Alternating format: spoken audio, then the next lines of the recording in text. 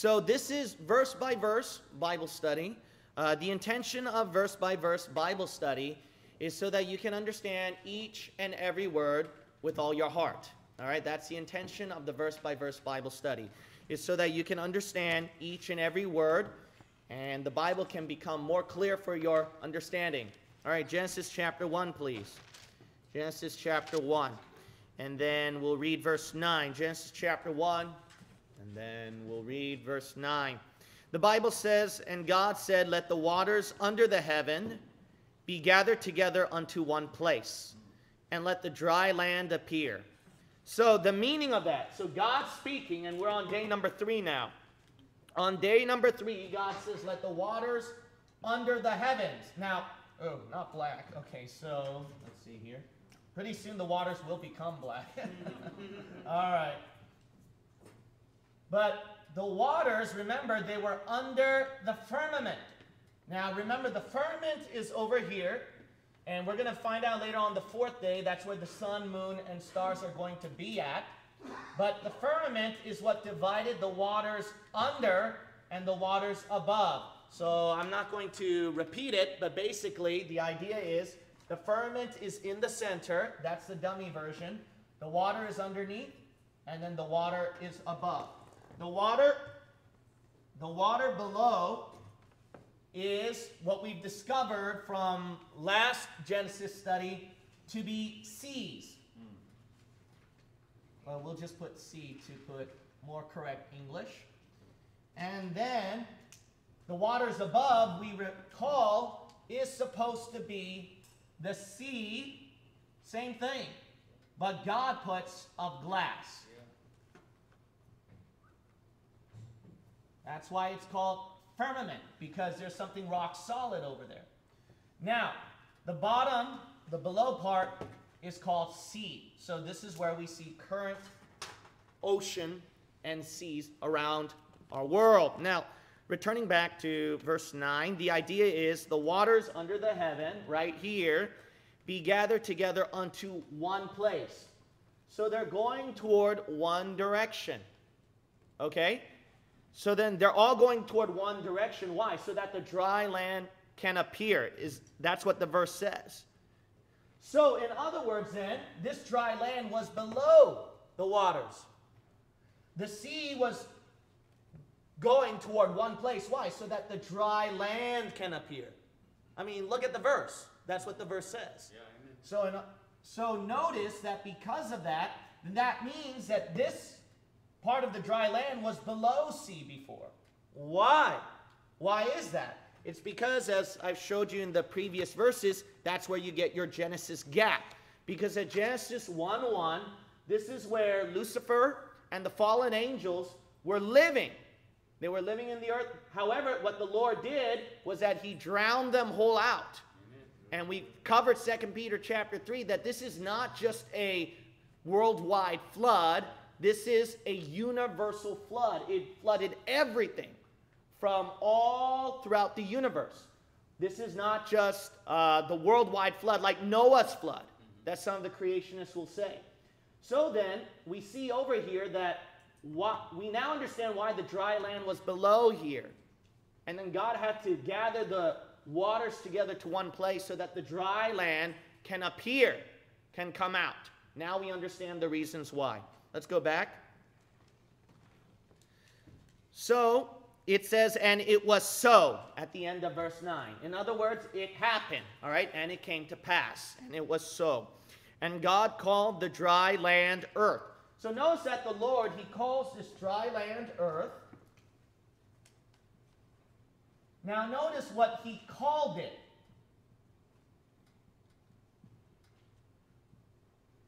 He calls dry land earth.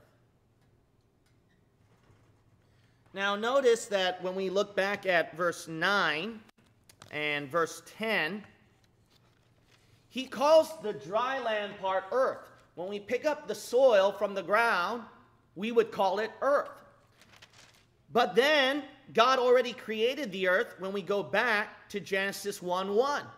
In the beginning, God created the heaven and the earth. So notice here that we see earth as, at verse 1, already created. But then when he's doing his third day, this is when it's supposed to be created. What's going on here? Because he's talking about dry land, and he calls it earth. Whereas he refers to the current planet that we live in at verse 1, earth. So see, there's a difference. What's going on is that at verse 1 and 2, we know what that is. It's that universal flood. And then over here, when we look at verse 10, it's the dry land. Because when you look at throughout your Bible, there's no doubt when you look at a lot of references to earth, it's referring to the current ground that we walk on. It's referring to earth. But then you get other verses, such as the book of Job, that the Bible says, and we believe literally every word what it says, he hangeth the earth upon nothing. But then there are other verses where it shows the dry land earth, where it could hang upon pillars, and etc. The easy explanation to these things is because the Lord gives already a distinguishing here. He shows right here the dry land to be earth. And then he shows where we get our current planet earth, that it's hanging upon nothing. So over here we see from this text, it can give the two distinguishing. Genesis 1 already gives the full outlook of our creation and our current natural surroundings. Let's look at verse 10 again. And God called the dry land earth, and the gathering together of the waters called he seas. So we've covered that in our previous Genesis study.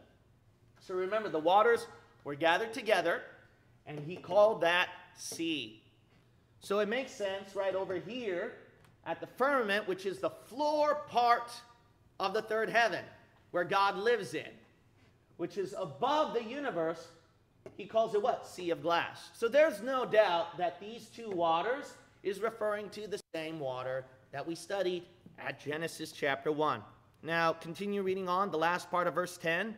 And God saw that it was good. So notice that he referred to all this as good. So his creation is obviously good. Let's keep reading onward. Verse 11. And God said, let the earth bring forth grass. So God is speaking here again, and he said, let the earth bring forth grass. So notice that we have vegetation here. So we get trees, we get plants. It's on the same day. The herb yielding seed, and the fruit tree yielding fruit after his kind, whose seed is in itself. So then notice that every herb that we get on our earth, that the Bible says that it yields seed. That's why it will have seed within it. And the fruit tree yielding fruit after his kind. So each fruit tree will yield, bring forth fruit. Now notice it says, after his kind. That's an important phrase that you want to know. You might say, why is after his kind very important? After his kind is very important because it debunks evolution. Amen. Now you might say, what do you mean by that? There's a group, there's scientists that are caving into evolution. When they cave into evolution, they believe that obviously that man evolved from the monkeys, and the monkeys evolved from somebody else and some other creatures all the way back to our earth. But the Bible says we're not all within a common ancestry.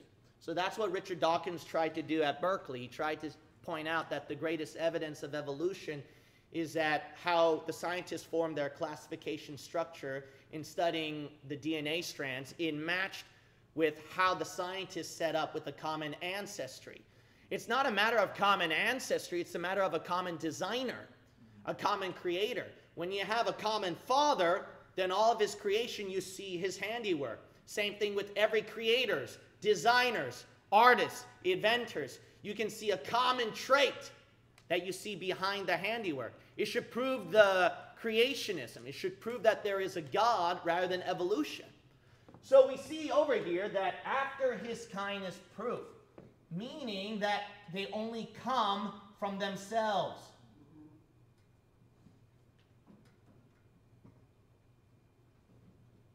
Evolution is completely false. It is full of error.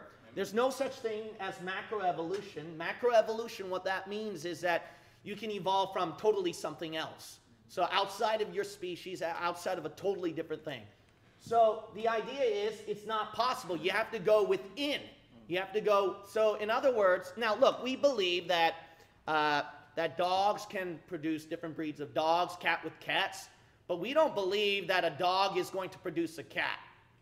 Now there's I'm not going to get too deep, but Punctuated Equilibrium by Stephen Jay Gould, he couldn't see the connections with evolution because there's too much of a gap in between, actually. So because there's too much gaps in between, there's no way they can find the next ancestor and the next ancestor. So then he believed in this theory that basically, let's say that a dinosaur lays an egg, then out pops a chicken. Like all of a sudden. Like out of nowhere. Out of nowhere. So that's obviously ridiculous and that cannot happen. So it has to go within their kind. Now, the common argument that you're going to hear from evolutionists and scientists, which I don't know why is their favorite argument, but I see it as a weakness. They say, what does kind mean? The reason why is because they want you to explain what kind means and then delve it into scientific terms. They want you to explain it in scientific terms so that once you have your scientific definition, then what they can do is try to debunk it by looking at other portions of scriptures that no amount of those animals could then fit inside Noah's Ark, or that your scientific term or definition of what a species, kind, or etc. is does not match with the scientific world. Now, you know what the simple answer to that is? The simple answer to that is that they're in your territory. You don't go to their territory. You know what I mean by that? Let me tell you what I mean by that. God's the one who threw the term here. Do you know of any scientists who use this word kind? They don't do that. They never use that word. So the idea is we're going by God's biblical language here. So, I mean, if God says that's a different kind of animal or that's a different kind of animal, even a child can figure that out. A horse is a different kind of animal from a cat. Yeah. A bird is a crow is a different kind of an animal from a fish. See, it's that simple. God is using layman, simplistic terms. That's very important.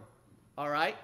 So then, like, why? Because God makes the Bible simple so that any fool can understand except the brilliant PhD evolutionist, because they make up their own terms out of la la land. All right? They always throw in their own terms, and God's like, I don't care how many years you spend creating these terms. All right? I put my term over there. Amen. Let me call it kind. All right?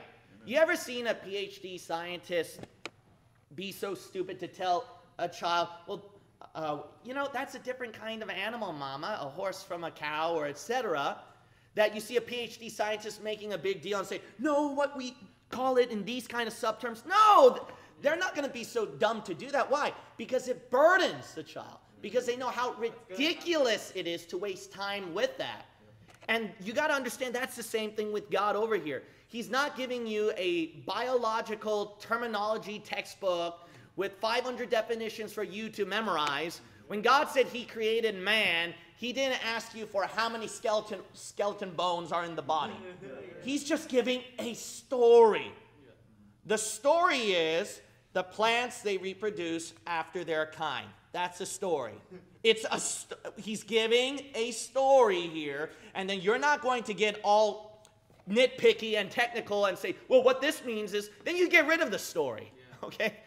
Because the point of the King James Bible, which scholars cannot deny, the language of it is undoubtedly powerful, dramatic, and like Shakespearean language that they say do not change the words, and they criticize some modern Bible versions for doing that. Amen. That's important to understand.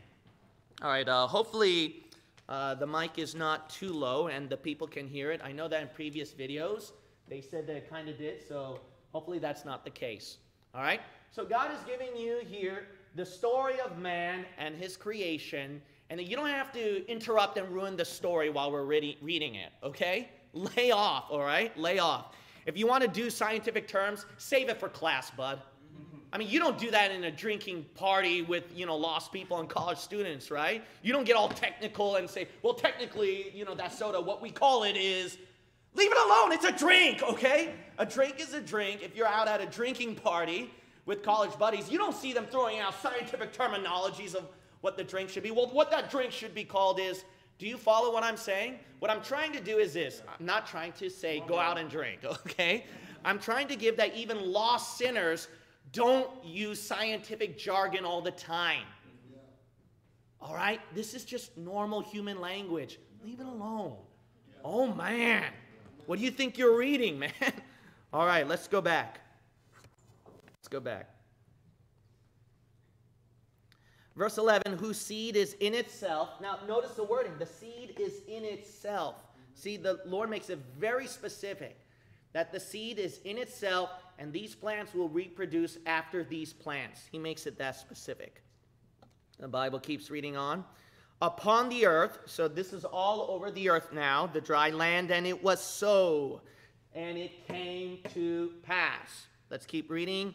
And the earth brought forth grass. So now we see that the dry land here that God called earth is now producing out grass. So it's not just dry now. Now there's vegetation. Let's keep reading. And herb yielding seed after his kind. So it's repeating again. Herb is bringing forth, yielding, reproducing seed after his kind. And the tree yielding fruit. So tree produces its own fruits. Whose seed was in itself. So the seed is within these. That's why gardeners and people, they can take the seeds out of certain plants and vegetation and start to reproduce and yield fruit. After his kind, and God saw that it was good. So God saw that everything he made is good. And the evening and the morning were the third day. So this is now the third day. Notice literal 24 hours. It says evening and morning. So it shows it's 24 hours. It's not long ages of time like evolution. Let's keep reading. Verse 14, and God said, let there be lights in the firmament of the heaven. So notice here that there are lights now in the firmament of the heaven. Now remember, what is this heaven? We go back at verse 8, and God called the firmament heaven. So now we're right here at the firmament. Okay? So now God is putting sun, moon, and the stars here. But let's keep reading on. That way you can understand. Let there be lights in the firmament of the heaven to divide the day from the night. So then these lights, let's call it lights for now, okay? So then these lights, whatever they are, and God will explain it later on, they divide day from the night. Now remember, if you all recall, the first day, God already did that, right? He already divided the day from the night. But today, we're having the sun, moon, and stars doing that for us. Which is, again, proof that I showed you in our previous Bible study that this light and this darkness is totally different. This light and this darkness. It's totally different. It's not referring to the current, in our current world, how we would perceive light from the sun and then the moon to shine during the darkness. No, remember, it's that's why the Genesis gap answers so many questions. Amen. Where'd the darkness come from? And then why did God have to separate darkness from the light? Because the Genesis gap showed you, let's review, okay? God sent a universal flood, all right? Not just all around the world, it's universal, all right? It filled up everything throughout the universe, this flood. So then what God had to do now is, this is all chaos. It's not creation. It's not something nice and dandy. It's destruction. I've explained that at verse 1 and 2. 1 is creation. 2, when you read that language, that's destruction. Let me just briefly review real quick. So then, a good example that I would mention is if I say that I built a house and all of a sudden the house was empty and filled up with waters, then what are you going to think in your mind? You're automatically going to think that he built a house and then obviously there was a little bit of flooding or plumbing issues that happened in the house, so then people are not living in there but are getting out of there. So see, that's just common sense. So 1 and 2, that matches with the Genesis gap that God created the earth, heaven and the earth, but then all of a sudden, throughout the universe, heaven and earth, it's flooded. Why? Because it's a sign that God had to destroy. And then we looked at 2 Peter 3 and the book of Job, where there were sons of God, fallen angels. So I've expounded that a lot more at our previous Genesis study. And then what I would recommend is to watch the gap theory on YouTube. I did a teaching on the gap theory, and that gives a lot more persuasive arguments. But I'm just doing little tidbits here, all right? So for time's sake, that way I can resume to the next verses. Amen. So then resuming on to the next verses, the point is, so then with this whole destruction, God has to clean house. Because he spread darkness all around too. Why? Because he reserved the fallen angels for darkness. Well, you looked at those verses on that. Yeah. He sent the flood waters. Why? Because of the fallen angels. So darkness and flood waters were for destruction because of the fallen angels. So then God has to get rid of this destructive parts, the destructive parts. So what did he do? So then the water and the darkness. Day number 1, he got rid of the darkness by dividing light from darkness. And God called the light day, darkness he called night. But there were no sun, moon, and stars, and the years, seasons, and all that. They weren't operating yet through the sun, moon, and stars. So then what was night and what was day? We already studied that. The day was referring to Jesus Christ being the light. And the darkness was already spread out throughout our whole universe, which is why you're going to see up there that it's all dark. So throughout outer space here, we see all that's filled with darkness, but there's waters in it too, remember, throughout the universe. So then God had to separate the waters. So then, I showed you before, when he separated the waters, this is where we have, so right here you see this pyramid. And this pyramid is referring to our universe.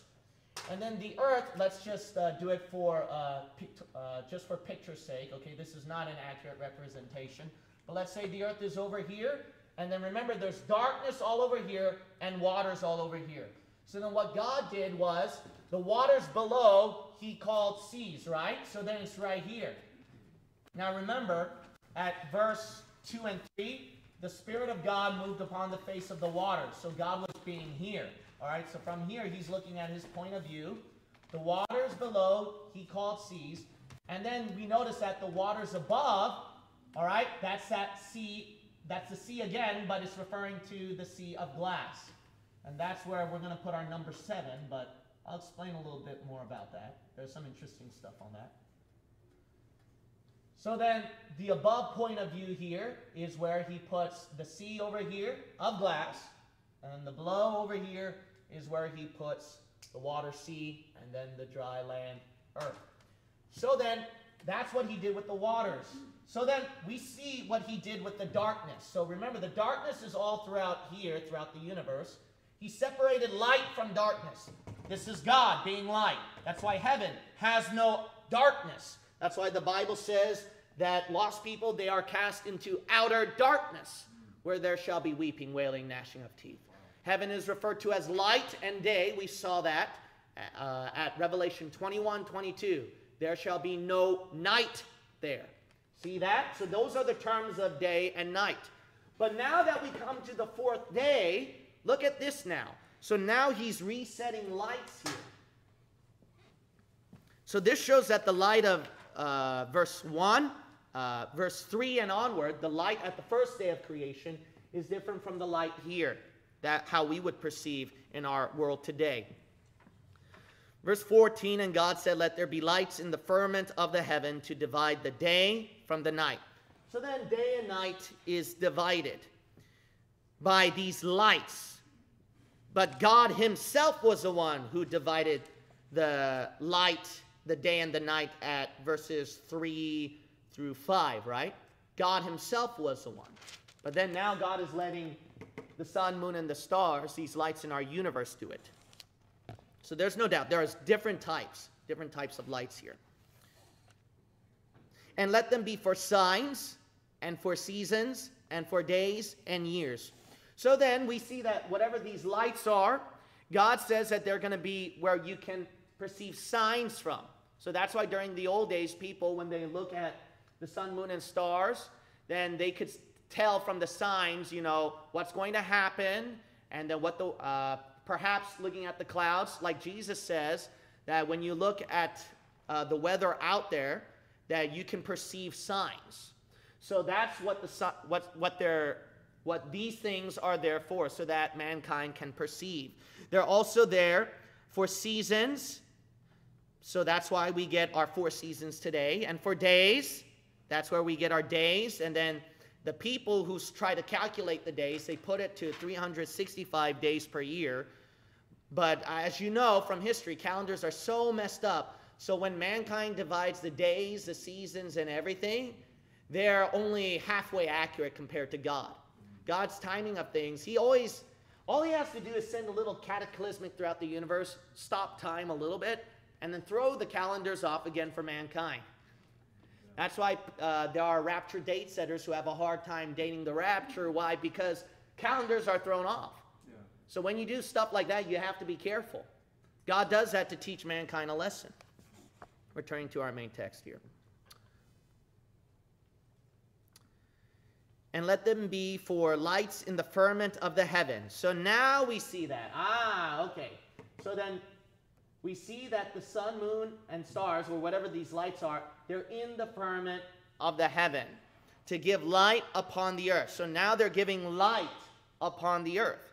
And it was so. It came to pass. God did that. And God made 2 great lights. The greater light to rule the day. So we got the sun here. And the lesser light to rule the night. So we got the moon here. So notice that's where we get the sun and moon from. So we get greater light to rule the day, lesser light to rule the night. He made the stars also. So look at Psalms 147. Keep your hand here. Keep your hand here. And go to Psalms 147, please.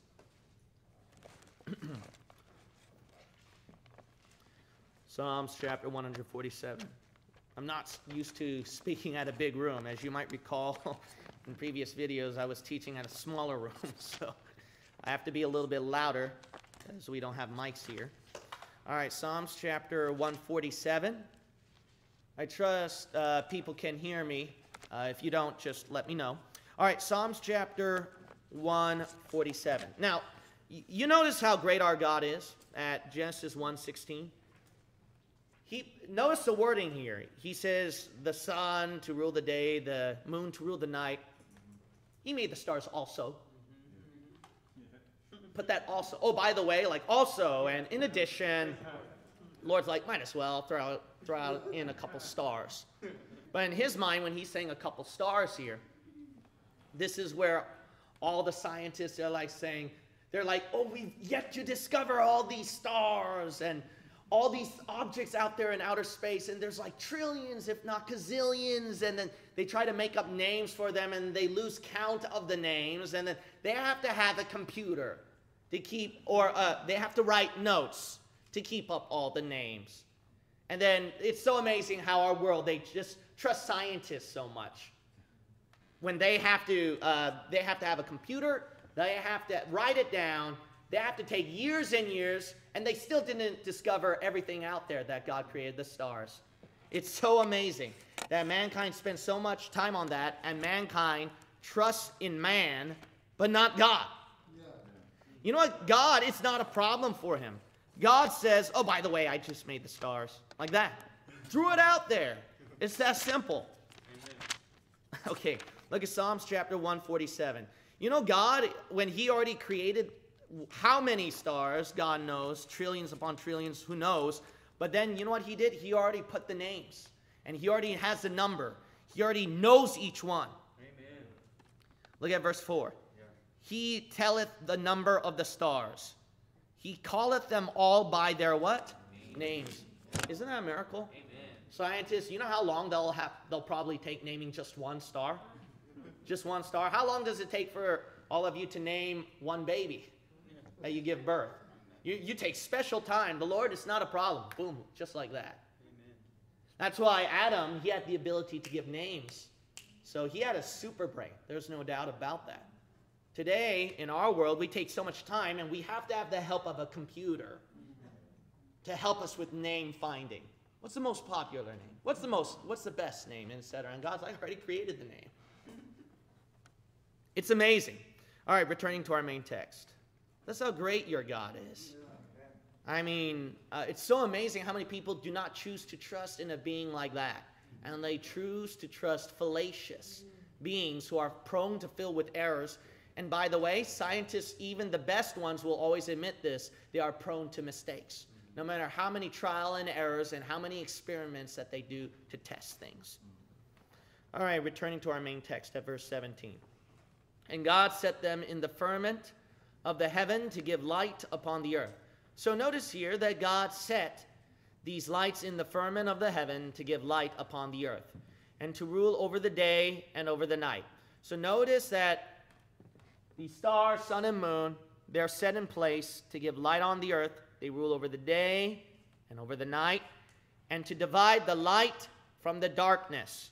Why? Because this light now is produced at verse 16. See that? Star, sun, and moon. So these are the lights now. And that's how they divide from light and darkness. Returning to the main text at verse 18. And God saw that it was good. So obviously what God created, it's good. And the evening and the morning were the fourth day. So notice here that God says all of this was created in 24 hours in the fourth day. So you'll notice here that the sun was not created upon where we take billions and billions of years. Yeah. God says 24 hours, like that. Now, that's why Genesis 1 is such a strong problem to the evolutionists today. It's a strong problem because nearly every passage you'll find just contradicts evolution concepts. By the way, notice that we're going to compare now the third day to the fourth day here. Now notice that God didn't think that it was the end of the world, that it was too much of a problem for him, and he was biting his fingernails. That, oh my goodness, so then I created the plants. I made a mistake. There's supposed to be sunlight. I made a mistake. Whoopsie-doo. Oh, I'm in trouble. Notice that the Lord did not have a problem like today's scientists today. All right, they'd freak out. All right, they'd freak out. So notice that God says, yeah, I can create vegetation and life. And you can imagine one tree said, but didn't Dr. So-and-so at the University of California at Berkeley said that, you know, that I need some water and I need some sunlight. And God's like, I don't care. I'm going to create you. Because God can create everything out of nothing. His own power can keep the plant going, ongoing for life. Here's another thing, all right? Another thing, what destroys evolution is this, is that, look, this is done within 24 hours. After the plants were created and made, within less than 24 hours, they receive the sunlight that they need. So then, if the evolutionists were right that, well, when God did the 6 days of creation, it means like long ages of time. And within these long ages of times, it could be thousands of years, millions of years, billions of years in between. Hey, dummy, I mean, like, look, you think this plant can go on for like billions of years? You notice that the greater the intellect and the intelligence of scientists, the more idiocy that we see within the scholastic world. No wonder people online doubt that I graduated from Berkeley. All right, so let's go back. When we go back at verses 9 through 13 and 14 through 19, that the Lord, it wasn't a problem for him. Now, usually the sun should come out first and plants later, according to the evolutionary teachings. But God's like, no, I'll just switch it around. Why, Lord? Nah, just for fun, you know. I'll just do that, see what happens. All right, let's look at verse 20. And God said, so God's speaking again, let the waters bring forth abundantly the moving creature that hath life. So notice here that, remember, the waters here in our earth, that God says, let it bring forth life. So now we're at the fifth day. So life is being born from water. Now, go to the book of John chapter 3. John chapter 3. John chapter 3. Scientists or evolutionists, they like to say that basically life was formed from something liquid. But then the creationists point out a very good point. Other scientists point out a good point that how can you create life from the water, from the ocean? Because that's the problem concerning proteins and concerning DNA and all other origins of how our life is formed. If you just put it out of water, you can't just do that. You can actually kill something. You can kill life. So then what you have to do is you have to have multiple conditions in place. Not just water itself. You have to have all the conditions right in place, and it has to moment in like that. In a moment of time like that. If you do it in long ages of time, there is no way that life can be born out of the water like that. But then we found some scientific experiments that life can be indeed formed out of the water.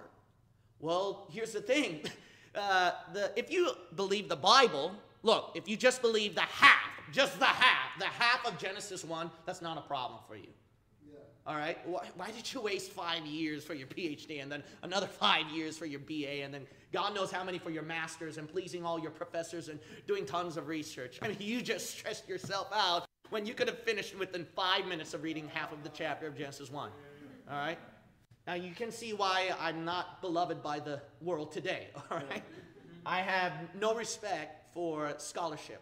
All right? I do not have respect for the higher education crowd. It is because of these crowds they have blinded our worlds with what the Bible says, science falsely so called, at 1 Timothy chapter 6. Now, the simple answer is the Bible says life was formed from the waters at day 5. But if it was just like that through long ages of time, it would die. Unless you have a really brilliant scientist who puts all the right conditions in place in a lab, and then he does it instantaneously and puts it all in form, then it might happen. And then this stupid scientist who did that says, oh, see, I proved evolution. You just proved intelligent design. What a dummy. What a dummy. Do you follow what I'm saying here? All right. I did that deliberately for a reason. All right. All right. So every time they have a scientific experiment to prove evolution, just thank them for proving intelligent design every time. Okay. Okay. So our Creator, see, it makes more sense with intelligent design. The Creator, he used the water to create life, but he had to do it instantaneously. He had to make sure that all the origins of life that life needs to breathe, to function, and activate, all those conditions and multiple sources are set in place, and boom, like that. So he had to do that while using the waters. So look at John chapter 3. John chapter 3. And then we'll look at John chapter 3, and then we'll read verse 3. That way we can understand the context. Jesus answered and said unto him, verily, verily, I say unto thee, except a man be born again, he cannot see the kingdom of God. Nicodemus saith unto him, how can a man be born when he is old? Can he enter the second time into his mother's womb and be born? So Jesus says to be born again. Now, we obviously know what that means. That means our spiritual birth. It's a second birth. That's different from our physical birth. So that's why Jesus said you have to be born again. You need to be saved. So Nicodemus, he doesn't know about the second birth, the spiritual birth. All he knows, this is important so you understand the context, all he knows is the physical birth, a fleshly birth. So Jesus had to explain born again. Why? Because it's not just the first birth, physical birth, it's the second birth, spiritual birth. So Jesus has these two births in mind when he's explaining. You might say, why is that important? Trust me, it's important when you read the next verse, okay? Verse 5, Jesus answered, verily, verily, I say unto thee, except a man be born of water, one birth, and of the Spirit, second birth, he cannot enter into the kingdom of God. Why? You obviously know then. Just like that, obviously. He's talking about the physical birth and the spiritual birth. But there are tons of churches who get it wrong and they think that this is referring to water baptism. Jesus never said baptize here. He never said baptize here. Born of water. When a woman is about to give birth to a baby, or they would say her water broke. Why? Because we're all born from water. So notice here that life is formed from water. And Jesus explained, just in case some people still don't get it, Jesus expounded at verse 6. That which is born of the what? flesh is flesh, that which is born of the Spirit is spirit. All right, so you will come across these people who will use John 3 to prove water baptism for salvation. Just show them those verses that I've showed you before, all right? It should be easy. It should be easy to point out the error. All right, go back to Genesis 1, please. Genesis 1. This is interesting. So, I'm not going to get too deep here, okay? So, I'm just going to abbreviate this. My advice would be listening to the Revelation verse-by-verse Bible study that I did. If you watch that one, it would further expound and further explain about what I'm about to do with you, all right? So, if I sound crazy, then I guess I'll just sound crazy, all right? Because I won't have time to explain it. All right, so the quote-unquote crazy thing is this, is that this is proof and evidence that the Old Testament from Adam and Eve, you go back 4,000 years, and then the New Testament will be 2,000 years. So this is proof itself that it is against evolution. And how that's the case is because, as 2 Peter chapter 3, and we won't turn there, but the Bible says a day with the Lord is 1,000 years, as 1,000 years as one day. How God perceives time is different from how man perceives time. Now God, he will tell you if a day is literally 24 hours, because why? He'll tell you, okay? Genesis 1, he did. He said, no, it's not millions of years, it's 24 hours. All right, so he'll tell you that. But the idea here is that why did God create 6 and 7? He did nothing. Remember, everything God does is for a reason. He just don't throw out sporadic numbers, okay? If we abide by 2 Peter chapter 3, it's because of how God perceives time. He does something different. Day with the Lord is 1,000 years. 1,000 years as one day. So then, if we go back throughout the past 6,000 years approximately of mankind's history, we can see that for 4 days, and we look at the 4 days of creation, we see here that there is no living entity at this time until what? The 5th day. Life born from water. Now some of you are already jumping ahead because you know what I'm about to say. So when we look at here, if God would perceive time, he says, well, the past 4,000 years right here, there's no life.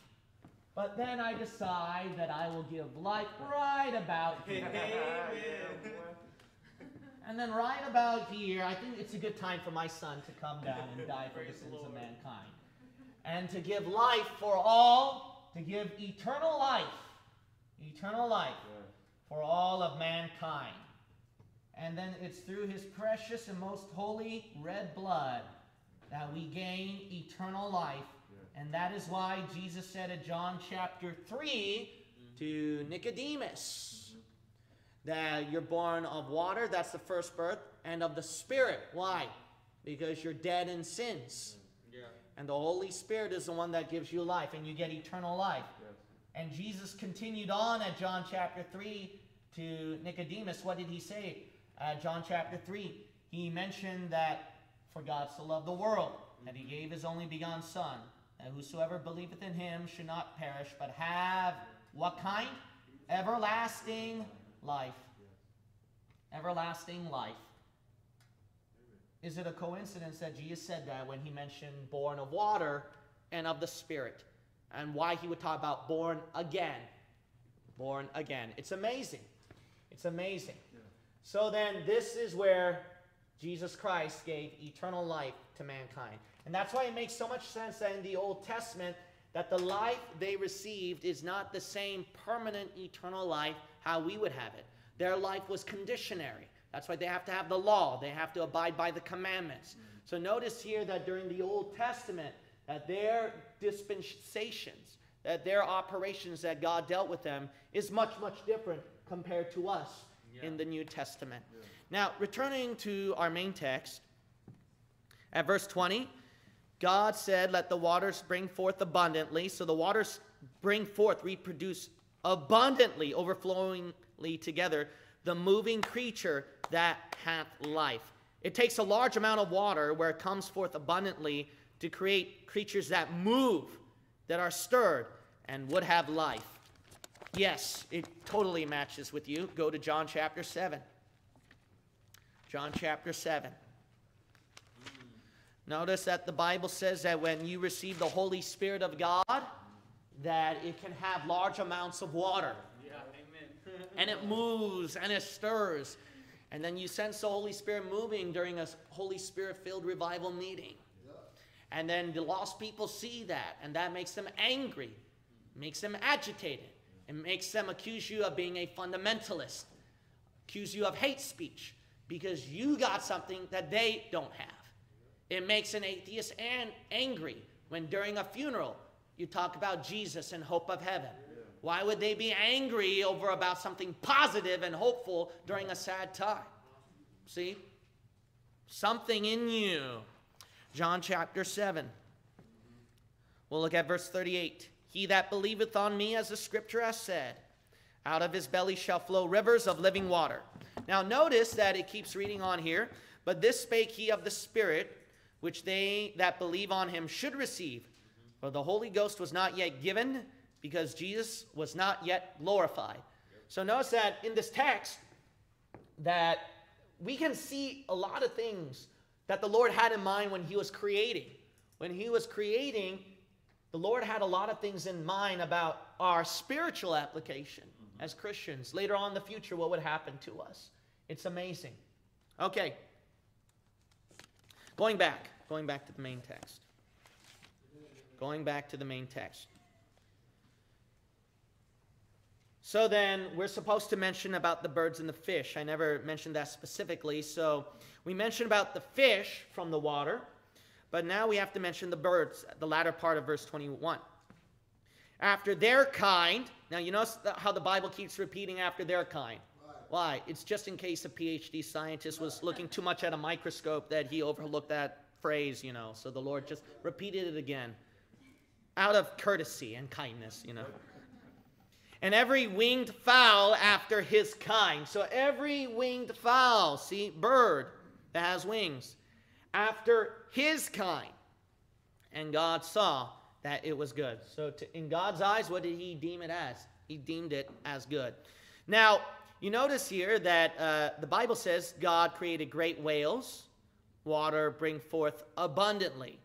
Now, this is important. This is, again, proof against the evolutionists.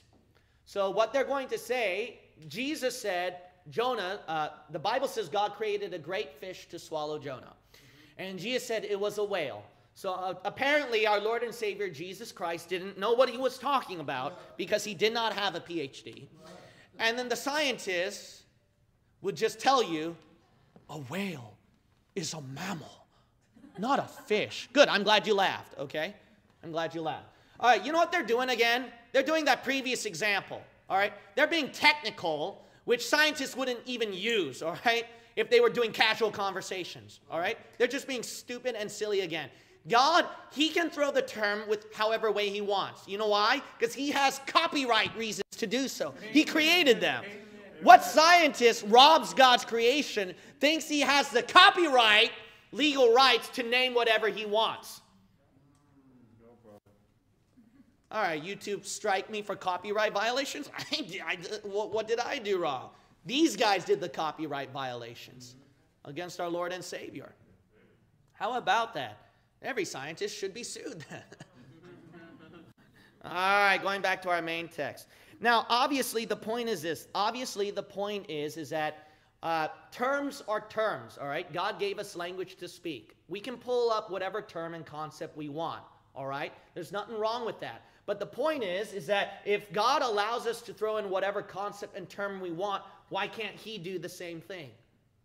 All right, why is it that, no, Lord, you have to talk the way I talk? He don't have to talk the way you talk. If he talked the way you talk, then we'd all be shot to hell. Thank God he doesn't talk like you. Can I get an amen on that? Thank God he don't talk like you. God forbid, man. Man, it'd be the end of the universe. If he talked like you, when you read that King James Bible, it'll be a boring book. Thank God that he talks the way he talks. Leave the words alone.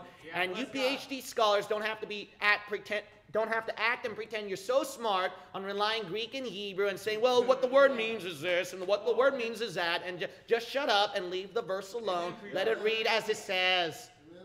Let it read as it says. By the way, at the end of verse 21, God saw that it was good. So it's all good. Okay, verse 22. And God blessed them. So God blessed these creatures, saying, so how did he bless them? He told them, be fruitful and multiply and fill the waters in the seas. So notice that how he blessed them is be fruitful, so producing fruit. So it's the same thing with the plant and vegetation where they produce fruit. If you look at that word in your Bible, fruit, and sometimes people use it today, that word is used where it's basically life that you're bringing forth from your womb. So notice here that they are to be fruitful, so multiply, so they are supposed to keep reproducing and producing, and fill the waters in the sea. So they're supposed to fill all the water that are in the seas. And let fowl multiply in the earth. Let the birds spread out, multiply, and produce.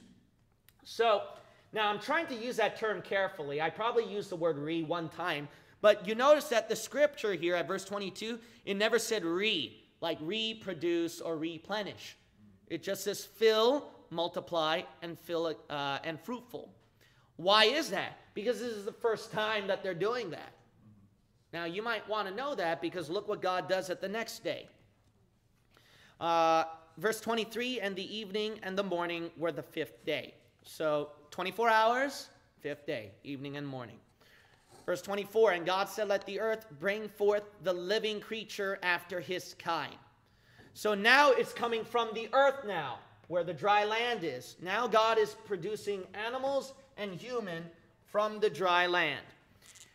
So these are creatures in the land. And they are after his kind, all right? It's not a common ancestry. It's from themselves. Cattle, so there's cattle, and creeping thing, any insects that you can think of. And the beast of the earth, so beasts that are wandering, roaming on the earth. These are land creatures after his kind, all from themselves. It's not a common ancestry outside of a different kind of animal. And it was so, and it came to pass. Notice that God, he does not care, at verse 25, what he puts these classification of animals. He classifies all of his creation in 6 days. He doesn't do like a huge text. He does all this classification system of all these different terms and names of all these animals like the scientists would do and calculate through billions of years. God doesn't do it that way. Verse 25, and God made the beast of the earth after his kind. So God repeats it again.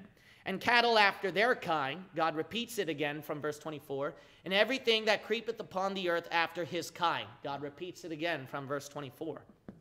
And God saw that it was good. So when God created all those things, he saw it as good. So notice that insects and the creeping things that all of you love today, those cockroaches, that all these creeping things, that basically they were created at the same day as where you would get your camel today, as where you would get your dog and cat today. Now, why is that important? What's important is because you guys know more than the PhD scientists. They didn't know that. You just made a scientific discovery that they never thought about before. They thought that the insects were like billions of years longer before we get the current dogs and cats and monkeys today. The Lord says, it's not a problem for me. I'll just put them all together. Now, continue reading on. Stop. We stop here. All right, so we will continue on next time with the last part of God's creation, which is man. So God created man. So we will talk about man. Man is such an interesting creature. Yeah. And we'll cover that in our next Genesis study. Let's all close with the word of prayer.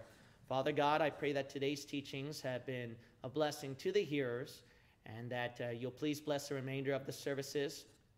Protect your people here. Help us to be able to keep freely worshiping you, and to do what we're supposed to do to give glory and honor to your name. Thank you so much for all that you have done for us. In the precious name of Jesus, I pray. Amen.